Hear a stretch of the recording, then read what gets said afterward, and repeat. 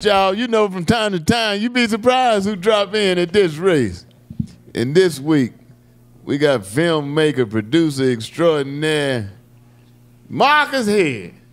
What's up, my brother? How you What's doing, happening, man? Get a little close to the mic for me. Hey, how you doing, brother? Marcus here, man. Good to see you, man. At the moment, he's doing a documentary on my boy Ronaldo Ray. Yes, sir. Dirty yes, Ray. sir.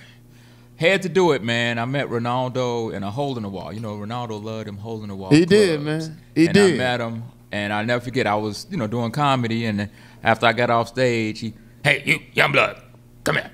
And, he gripped the finger, and he threw the finger. He said, I like your showmanship, and I like your style, but you need some hardcore material. You get that shit right, I'll take you on the road with me. And you'd better believe I went and changed it, and he gave me a spot on the show. And that was him. We grew a friendship, and like I said, Ronaldo was one of the only people that can say that he was mentored by Red Fox and Richard Pryor and went on the road with them for over 15 years. I testified on the documentary today, man. There was 5 or 6 brothers that helped me back in the day because they were reluctant. They wouldn't help us, man. They wouldn't talk to us. And that's why I be trying to, like I said on the documentary, I be trying to help the younger brothers now. But it's Ronaldo, these people that were open to me with advice. Ronaldo Ray, Richard Pryor, Paul Mooney, George Wallace, the only one that's still alive. How about Ricky Harris? John Witherspoon. Ricky Harris was with me, man. He wasn't. Yeah, he wasn't old school. Same era. Oh, he wasn't. Okay, Yeah. I got you. No, he wasn't old school to me. But Ronaldo Ray, he was open with information and stuff. Rodney Winfield, if you could catch him sober, which I never did, but he was friendly to me. But Richard Pryor, John Witherspoon, Paul Mooney, George Wallace, them guys were free with information to me. And Ronaldo Ray, he's always trying to get me to do cocaine. I'm just telling you now, I wouldn't do it. But it was crazy. We had a good time.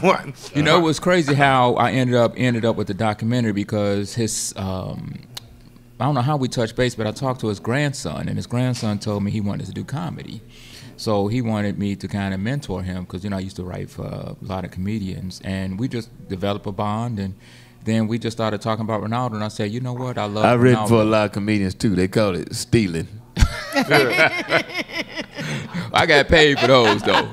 But we just started talking, and then I told her, I said, you know what, I love Ronaldo, and I want to do a documentary. And I was amazed, brother. I mean, we have Cat Williams, Lunell, Marla Gibbs will be narrating it, and it's just the people that Master P called me and said he want part. I love Marla and her daughter Angela Gibbs. My friend. Angela's amazing. So it was just it was easy, brother. I said Ronaldo's name. I'm doing a documentary. Joe Torre, and and I'm like I said, if I wouldn't be doing Ronaldo Ray, I probably wouldn't be sitting down talking to you right now. Yeah, he was my man. Yeah. So I got to give a shout out to this gentleman sitting right here, Weightball. Aaron Young, he's in my film Can't Get Right, which is out on Tubi. Can't Get Right with a R-I-T-E is Pastor Right, and his first movie debut, and he did a phenomenal job. So I salute you, brother. Well, thank you. My pleasure. He got the body of a pastor.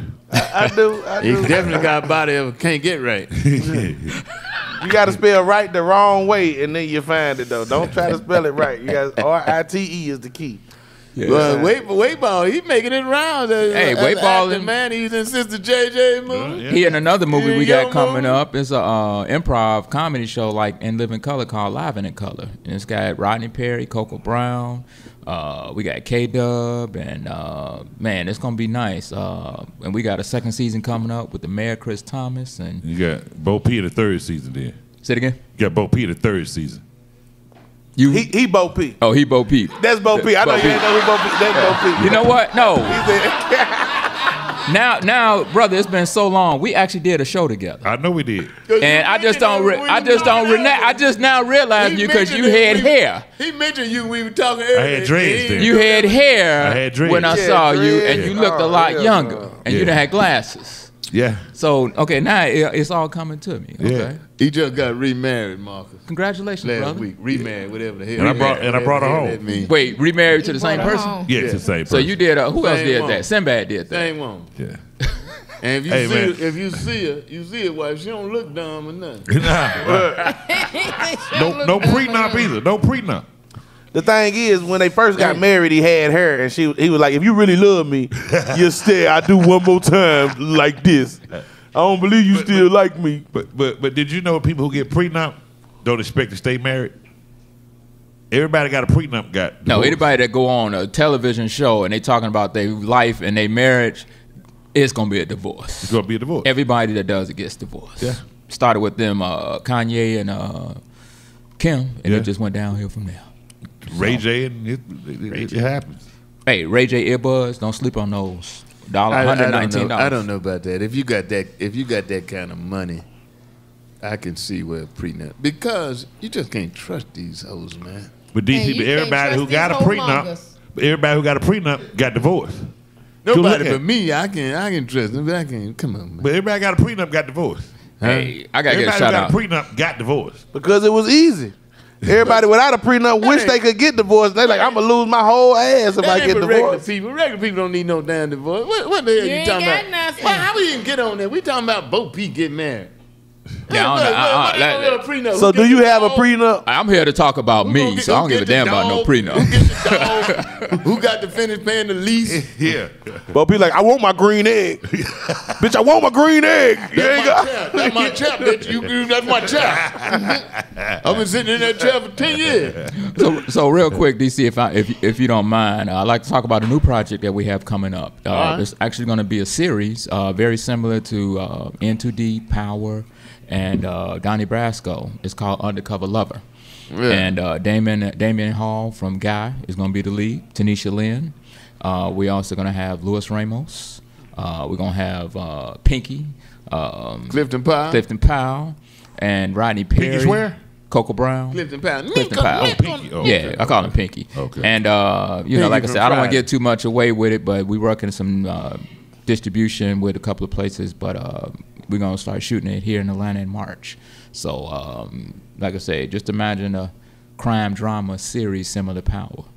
Okay. And with an undercover female trying to bring down I'm a killer. I'm good, man. I'm proud of you, man. You're a killer? You know I'm a killer. With a name like Bo Peep? Yeah, I'm a killer. Right. His real name is Lil Bo Peep. Lil Bo Peep. That's what his wife called him. Yeah. Lil Pee Bo. Lil Pee Bo. Bo Peep Bo. As long as I get my star in row, you call me what you want to. But good old Ronaldo, man. It's yeah, he was a good brother. Yeah, he's a good brother. And y'all keep an eye out. I also have I'm doing a documentary on Jada Jones. And that's going to be amazing for those who don't know. Who is Jada Jones? Jada Jones was Myra J on the Tom Joyner Morning Show. And she was also... Wait a minute. If you guys remember... I know Myra J. Wait a minute. Man. No, not Myra J. I'm sorry. Not Myra J. What was the other? Miss Dupree. She was Miss Dupree. Miss Dupree. Right. I apologize. Right. And she also was in the movie Talking Dirty After Dark. Yeah. She was John Witherspoon's wife. My boy was in that too. Winfield. Right. Rodney Winfield. Rodney Winfield. Talking dirty. Cha. I got a picture of Rodney on a bike with the sailor hat on. Let me tell you my story, man. So we did a show in Montgomery one night. We were there 2 nights. So the second day we came down for breakfast. Rodney came down, had his sailor hat on a night shirt. He slept in a nightgown. Yes. So he came downstairs in a nightgown with his sailor hat, and he didn't have his teeth in his mouth. And when I tell you, I spit eggs up all over that table. Why you didn't tell that story on the documentary? I just didn't think about it. It wasn't about him then. It was about Rodney. It was about, because we were talking about Ronaldo. We're going to feature Rodney Winfield and Ronaldo. He came downstairs to breakfast at the hotel in that nightgown. Nightgown and the cap. With the cap on, but without his teeth in his mouth. Yeah. And I spit eggs up all over that damn table. I'm glad you said that. I didn't want people to think I made it up. Come on, man. I used to go on the road with Rodney. Rodney would make me go on the road because he needs somebody driving. Right. He can smoke it, do what he do and drink his vodka and cranberry. And he let it cocaine. And when he said what he just said, I swear to God, Rodney would come downstairs to the breakfast. Then in a little old gown. With the sleep in a gown. Always got the sailor hat on. That's hilarious. I saw Rodney fall off the stage one time at the Comedy Act Theater. Onto the people's table, man. Yeah. And did not drop his drink. Right. and did not lose his hat. Yes. And knocked all the shit off the people too. And when he was in the rest home in Houston, and I did a show there in Houston, and who shows up? Rodney. DC, let me have $100. What you need $100 for, man? How you get out? I snuck out that motherfucker. I just walked out. I said, what do you want $100 for? I want to get some cocaine. Yeah, sir. I said, no, I ain't give you no $100. I said, you want a drink? I'll buy you a drink. I don't want no damn drink. I want some cocaine. I said, well, you ain't gonna get no cocaine. You gonna get Hennessy tonight, buddy. Yeah, Rodney would tell you. Rodney Winfield. Rodney would tell you, give me a white woman, some vodka, some cranberry. I told you, boy. and some cocaine. That's his pay. I've seen some cats pay Rodney with cocaine. I know it, man. I've been on the road with Rodney like that. I didn't want to go there because I was, we were doing a documentary on my boy Ronaldo Ray. I hope his wife don't see what I said. Yeah. But I was at the party. It was me, Ronaldo Ray, Rodney Winfield, and Cuba Gooden's daddy. He was being in Manhattan. Yeah. And man, you talking about cocaine. I never seen that much cocaine in my life. Right. Right. But I didn't fool with it, Me either. Man, I'm going to have a drink. I did a show with Ronaldo Ray and Rodney Winfield, and I was in the back seat of the car. Yeah. And they were smoking. I'm like, okay, it's all good. And then the hard stuff came out. Yeah. And I said, God damn, I need to get out of this damn car. I think I was 18 at the time. And I was like, I'm either going to jail or I'm going to die. And I was praying to God that they didn't ask me if I wanted some of that stuff. Yeah. Man, we did it. We were at a party at Cooper Gooden Sr.'s house, right?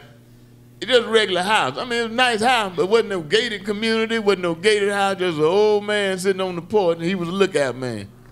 And we was in there, man, just naked, white women, cocaine. I said, man, this ain't right now. I said, this is too accessible too. I said, this ain't right, man. I mean, just cocaine, they serving it on plates, man. The white women walking around with this shit plates naked. On plate, butt naked, high heels, man. I said, man, I ain't never seen nothing like. I was new to Hollywood. Hey. I ain't never seen nothing like that. Sound like a Rick James party to me. I said, man, and it ain't gated or nothing. Just an old man sitting on the front porch rocking in a rocking chair. He was a lookout man. I said, man, let me get the hell out of here, man. Hey, DC, I did a show in Denver, Colorado with Ronaldo Ray, right? He was funny. So everybody in the room knew this lady that sat up front. She come to all the shows, I assume. I didn't know. But she was wall-eyed. Eyes went both ways. So all the other we went up there. We saw it, but we didn't say nothing about it. Nigga, Ronaldo came out there drunk and high. Yeah. He looked at that woman and said, what you look at that wall-eyed bitch? The whole crowd. They ain't pulling no punches now. The whole crowd started booing him and shit. They didn't give a damn. They walked out, wall-eyed. They didn't give a damn. Have y'all ever seen Ronaldo in that Cool Cups thing when he go and say, give me one of them cool cups? She said, you too old for a cool cup? Y'all ain't seen. Okay, when the documentary come out, you got to watch that. He cursing her out because she wouldn't give him a cool cup. And people don't know what a cool cup is. It's a icy in a cup. Yeah, icy. Yeah. Snow cone, we call it. Yeah, snow cone. There You go, my man. Well, congratulations on the now. Have you sold it yet, or do you know where we're gonna be able to watch it, or any of your other projects that? Well, I have a relationship with Tubi, but we are looking for, like I said, I can't say the names because we're in negotiations. But we, with Cat Williams and Lunel, and I'm finna be the first person to say this on broadcast. But we have Sinbad, and we have the interview with Sinbad. Yeah, so with all those stars and the connections, we're not worried about distribution because we got DC Curry on there now. So since you mentioned it though, let me throw this out there. Okay. Me, D.L. Hughley, Lavelle Crawford, Earthquake, J. Andy Brown, we did a benefit show and gave Sinbad family $150,000. That's what's up. That's all right. Shout out to the Sinbad I'm proud of family. that. That's about the only thing I'm proud of. That's good. That's good, man. You said $150,000? Gave him, I think $150,000. Wow. And real quick, he's doing very Nashville, well. Tennessee. He's doing very well. I saw somebody show him the other day. No, he's not doing No, very when I well. say doing very well, he's alive. Yeah, he's alive. Okay, he's in a wheelchair, but he's alive, and he's very conscious. He's though. not doing very well. His son See, why you got to do that? His son I'm posted just a saying video. that my man. But he's not doing very well. He's in good shape for the shape he's in. Yeah, it's time to post a video. He's in but good he's not spirit. doing very You just well. downgraded Sinbad from doing all right to damn. God bless him. Hey, I'm working on doing his documentary, so let me. Sinbad, if you're watching this, and his brother, my man, Mark. Yeah. You know, Sinbad's real name, David Atkins. Yeah. I ain't gonna say I started doing comedy because of Sinbad, but when my first experience of comedy was Sinbad, because literally I had a single mama, and me and my brother, she raised us, and she had the only TV in her bedroom. There wasn't no TV. That was before everybody had their own TV. The only TV was in her bedroom. You was gonna watch TV. You was gonna watch it with her. Whatever she we used to watch. No, we watched Michael Jordan beat the Detroit Pistons. We watched all of that growing up, but we watched it in my mama's room. Right. Okay. And on a VCR tape. You must not have been the size you are now. No, I was much smaller. I could sit on the edge. I could sit on the floor. I could sit on the floor Indian style. You know, the last time I crossed these legs. I was just about to say, did your mom have her house coat on when you was in the bed? Who done sat Indian style lately? Was I it can't. California King? No, it was a regular something. I don't even know, but a VCR tape from the grocery store. You know, the grocery stores back in the day used to have a rental VCR section. You ain't that old. Stop. Yes. I watched Afros and Bell Bottoms with my mama on the side of her bed. Yes. On a VCR tape from and that Don't You Run! Oh my God! I'm talking about that was the ass whooping I stayed in. All right, well, my whole life. So. That's enough, nigga. Okay, my bad. Shout out to Sinbad. You didn't watch no porno in your mama's bedroom, didn't you? No, I had to get my own TV to get the porno. I got my own TV and my own VCR about when I was 17. He had to wait the cable come out. No, we never had cable. It was always on the VCR. But I'm with you, brother, because Sinbad and Bill Cosby was the only two comedians I can watch it, because they didn't curse, So we would sneak the Richard Pryor. You call me when you get ready to do the Sinbad thing. Okay. I had a long conversation with Sinbad one time, and well, I don't know if he'd mind me saying it or not.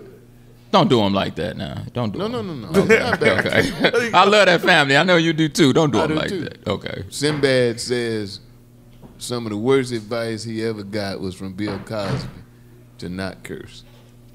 The Richard Pryor thing, huh? He said he would have made a whole lot more money.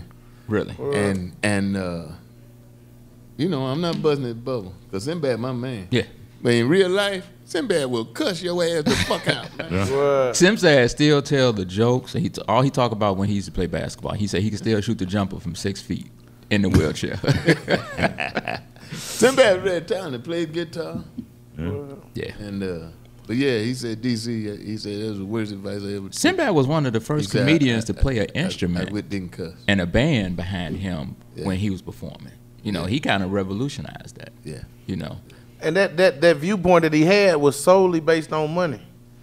It wasn't based on, like, if he knew all the young comics of these new generations that solely got hooked on comedy based on you having clean comedy. Like, I didn't have cable. But, we ain't have all that. I agree with that concept of clean comedy. What the fuck clean comedy? No, just that you can have comedy that you can watch with your parents, and your parents don't feel like they corrupt. I'm with you. I don't like that Christian comedy because people at the church curse too.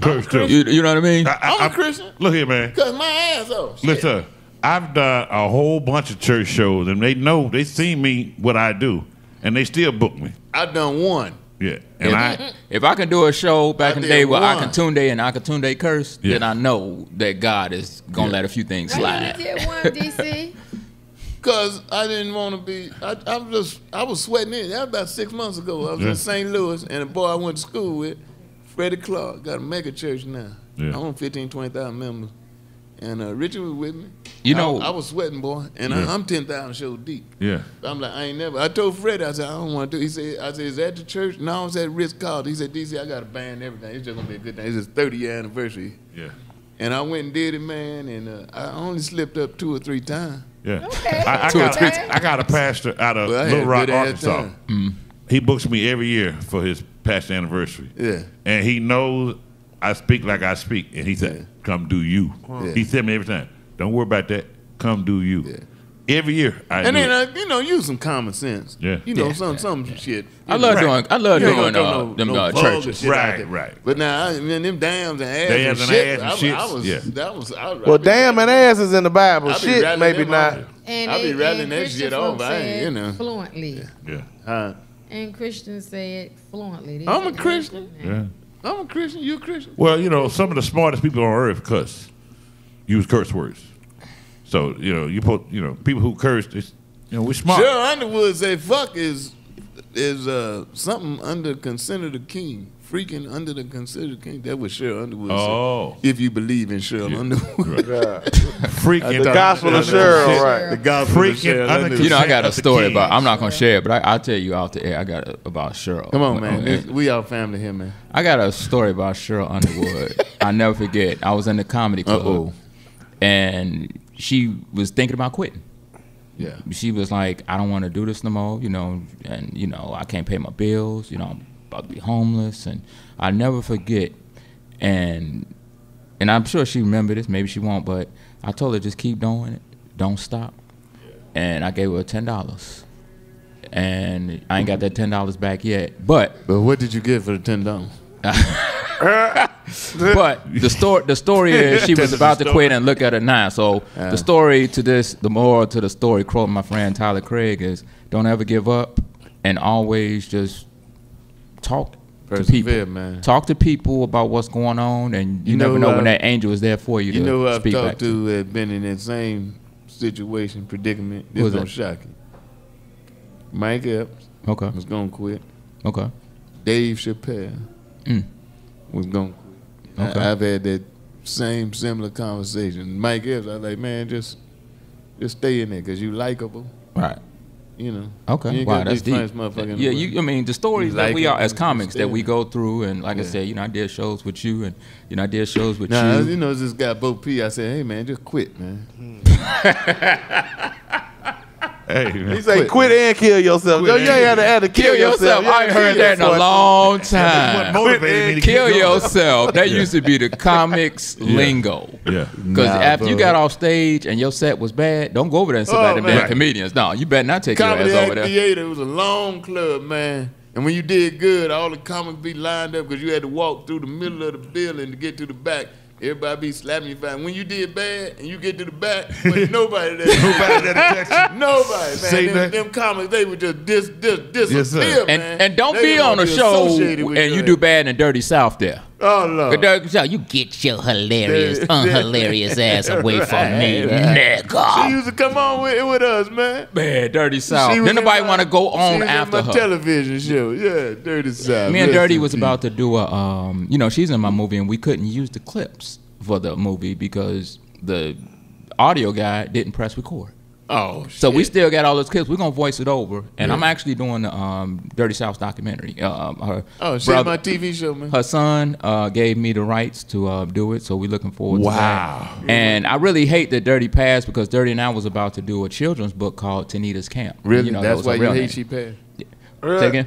I said, really? That's why you hate she passed? Cause No, I she didn't say figured, that. dude, I said that's I exactly hate. what you See, said. this is the second time he done did this. This is the exactly second time he done did Take money out this. your pocket. That's why you. This is the that's why you second. mad. No, don't, man. I hate Dirty, she Dirty was my best friend for 20 years. Don't do that. Don't do that. Is Check that this why out. you hate she passed? Don't do that. You had But a we was book? about to do a book called Tanita's Camp where she was going to talk to the ladies about respecting themselves. Yeah. And we still gonna do it. But she was a gem, man. And the people that man. didn't know Dirty had a big heart. And Dirty, if you wasn't funny, don't sit next to her. I'm gonna say this. Go ahead. People don't know that, but I started comedy in Oakland, California. Okay. Lunell was this.